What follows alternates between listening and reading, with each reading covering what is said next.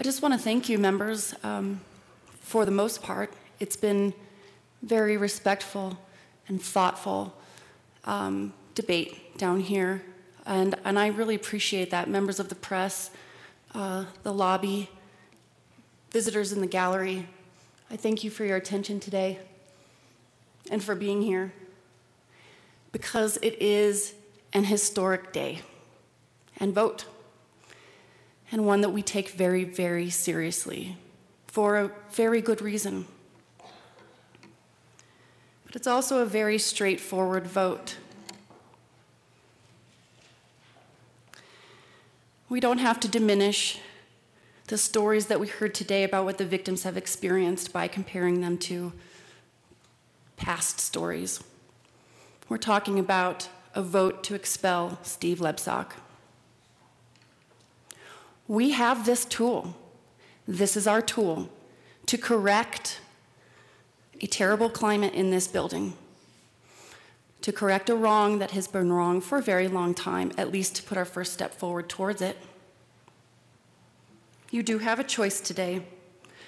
You can vote to expel a serial sexual harasser, or do not. You have the responsibility here to hold accountable a powerful politician for unacceptable behavior, or do not. You have the obligation to listen to your constituents, to stand up for what's right and reject the blatant retaliation that has been described for hours. Harmful, vicious attacks on victims.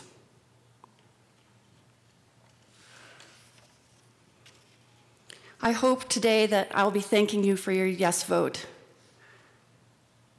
I hope that when you consider the evidence, you consider it through a lens or a standard of common sense. The evidence before us is lengthy and dense and very clear and very convincing. But I am not one of the talented lawyers in the group. I'm judging it because I have a lot of common sense. And there are 5 women who came forward to tell us stories of 11 instances that have been found credible. I hope I thank you for honoring your responsibility to protect victims in this building from their aggressor.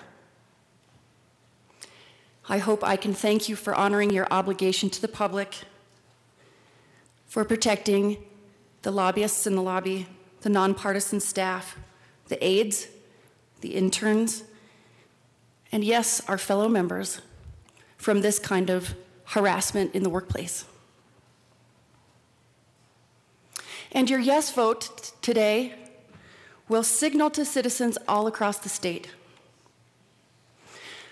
many of whom have joined us to watch and are sitting with us in the gallery, many who couldn't be here today, but many, many who are watching us. Perhaps some young women that are considering public service or advocacy, participating in this process to make life better for other Coloradans. We don't want to deter them. We want to prove to them that when called upon, we will not condone the intimidating, threatening, sexual harassment that we're discussing today. That we believe those who are able to come forward. There are a lot of people who are not able to come forward for whatever reason, and we need to respect that, but there are a lot of people who are not coming forward. I believe them too.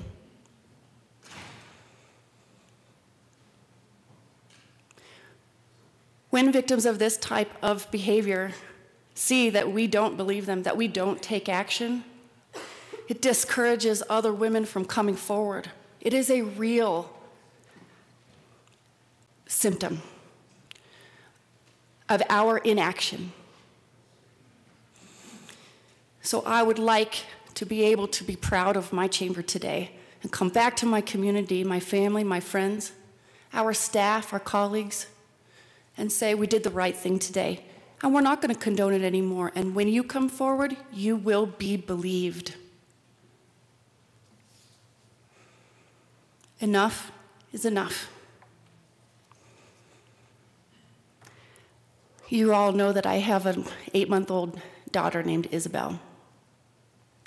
And I was rocking her to sleep last night. And I was thinking about it. She can't talk, right? So I can't discuss this with her. But many of you have daughters, nieces, granddaughters, mothers, friends, sisters, best friends, bosses. And I was thinking about when I was going to be able to tell her down the line about what we did here today. How shocked she would be to hear that this behavior was actually at one time condoned anywhere, let alone in the workplace. Because hopefully by then, that won't occur anymore. That I can say with pride that we stood up. This is literally a stand up, be counted moment. I can tell her with pride that we stood up and we took a step forward and we did the right thing to protect people like her in their workplace. I hope that's the conversation that I have with my daughter. I really do. And I am hopeful yet as I stand here right now.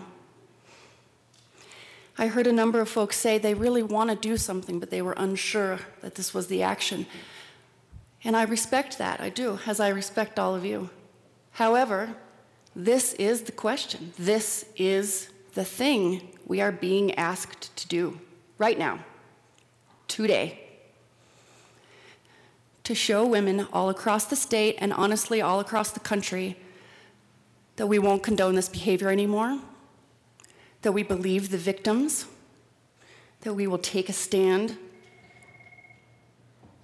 and we will take action on behalf of everyone who lives here, everyone who has to work in this building, and everyone who has to work in their own workplaces. It is our responsibility today to stand up for our constituents, our families, our friends, our loved ones, and it's our duty to the public. I rise in support of this resolution, and I thank you so very much for considering to vote yes. Thank you.